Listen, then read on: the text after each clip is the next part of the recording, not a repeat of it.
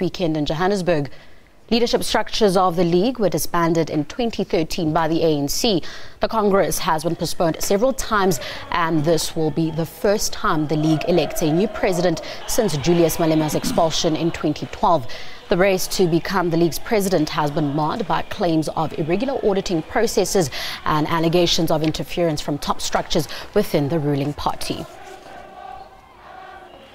For more on that story, we are now joined in studio by our contributing editor, Vuyo Mvoko. Thanks for joining us, Vuyo. It's always a pleasure, Vuyo.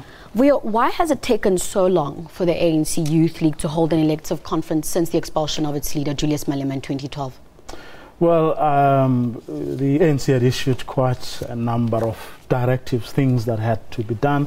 But among those that the branches had to reconstitute themselves properly, which clearly hasn't happened, but they did have their conference last year, but whose status was later changed because of some irregularities around the composition of delegates and so on. So this conference, they were supposed to elect their leaders last year, but which was postponed to right now. But as things stand, it doesn't look like they're ready either. You have, as we speak, people going to court in the Northwest and in Limpopo, contesting the composition of the delegations that are supposed to represent their respective provinces. You also have provinces like Gauteng. Gauteng was supposed to start with this conference yesterday afternoon, around 5 o'clock. They still haven't started. They have been arguing over, who should represent who and so on. So it doesn't look good at the moment. Now, why is there so much focus on the position of the League's president at this point in time? And also, what's the age limit?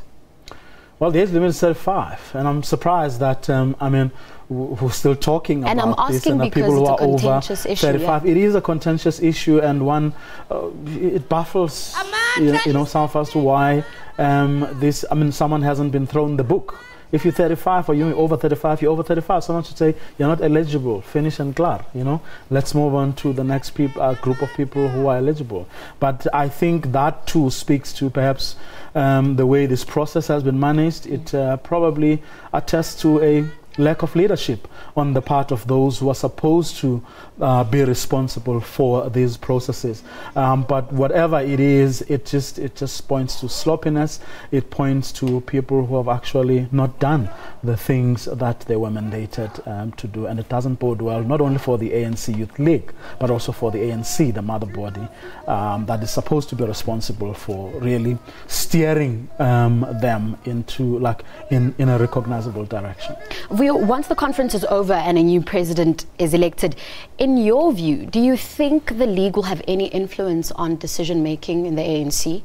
It's going to be tough. It's going to be tough on a number of fronts. First of all, you look at what's happening at universities. Young people there are being taken away from the ANC by parties like the EFF. You have the EFF and the DA winning SRC elections and campuses, hemorrhaging the SASCO, and of course SASCO and the Youth League were an alliance at universities. So clearly the weaknesses that have been inflicted, whether self-inflicted or inflicted by the seniors, whatever the explanation may be, but the weaknesses of the ANC aligned youth formation are showing at universities. But what this does, the weaknesses we are seeing now, what they also do is to say the kind of youth league that will emerge post these elections will in fact be weak. It's going to take a very long time